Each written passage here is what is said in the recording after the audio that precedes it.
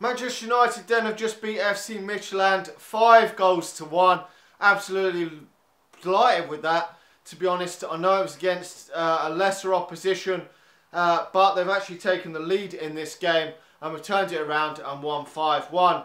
Now we've seen Riley play at full-back and we've seen Rashford have to come in and play up front today because of Martial's unfortunate hamstring injury in the warm-up, which was really a massive blow to Manchester United because this was a must-win match for Manchester United. We have to be getting through in this competition and looking to win it.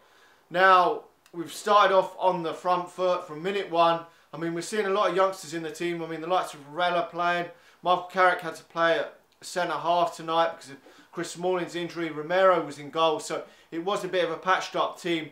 And we've still gone out there and scored 5 goals, so really pleased with that. Never thought I'd say a Louis van Gaal team will ever score 5 goals at Old Trafford, even against shit opposition.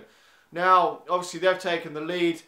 A smash and grab first goal from Midtjylland, really, to be honest, because we've controlled most of the game. Poor defending from Manchester United, and it was squirmed in past Romero. And after that, it didn't look ever in doubt to me. Although I was worried when we went 1-0 down that we wouldn't recover, obviously with how Manchester United have been this season. But when we got that equaliser, Memphis Depay putting the ball across and it was an own goal. After that, we were completely in control. But I was really disappointed that we didn't take the lead just before half-time. Schneiderlin hit the woodwork and then Juan Mata fluffed his lines with a penalty. Really was disappointed there because I thought, God knows what was going to happen. So we're going into half-time 1-1. We're still on the verge of going out. But second half, we've come out. We've completely dominated the play. They've tied, and it's been the Memphis Depay show. Rashford's got himself a couple of goals in that second half. Juan Mata's put the ball across for one of them, and he's slided it in. And then he's got another goal in that second half for us to make it 3-1. Memphis Depay is showing lots and lots of potential in this game, showing lots of magic, flicks, tricks in this game. Looks a really good prospect for Manchester United still. And I've still backed Memphis Depay. I think he will come good. I think next season we will see a lot more of this from Memphis Depay. You know, he's showing really good.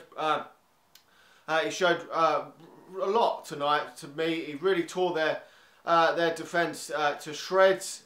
And eventually in the second half, he did get himself a goal. But before that, Ander Herrera got himself a penalty. It was handballed in the box and he walloped it home.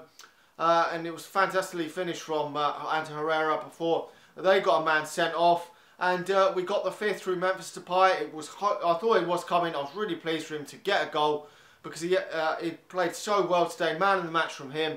Obviously Rashford has got to take a lot of credit. He's up there with man of the match too. Probably Memphis gets an 8.5 and probably Rashford gets an 8, or maybe Memphis gets a 9 because he was fantastic tonight. I mean, Herrera did miss a good chance in this game in that second half, which was disappointing because it could have been a different game.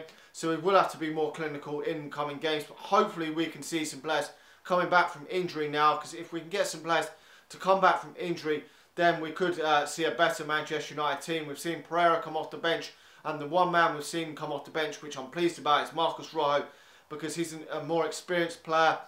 And hopefully he can give more experience to that back line where we've really been ropey at times. And we can't afford to go 1-0 down when we get through to the next round in the draw tomorrow. We can't afford to go 1-0 down at home to Borussia Dortmund, at home to Tottenham, one of these teams, because we will get punished and we'll be on the verge of going out because we have just beat one of the poorest teams that were left in the competition.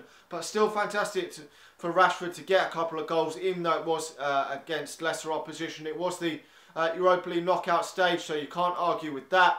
He's only 18 years of age, and he's probably going to have to play against Arsenal on Sunday. So hopefully that will give him the most upwards of confidence going into that game. Anyway, let me know your thoughts on that game. Can this 5-goal haul spur us on to bigger and better things? I mean, we could have won it a lot easier. Could have put this game to sleep in the first leg even. But we didn't. Like the video, subscribe to the channel if you're new, and I'll talk to you all again soon. See ya.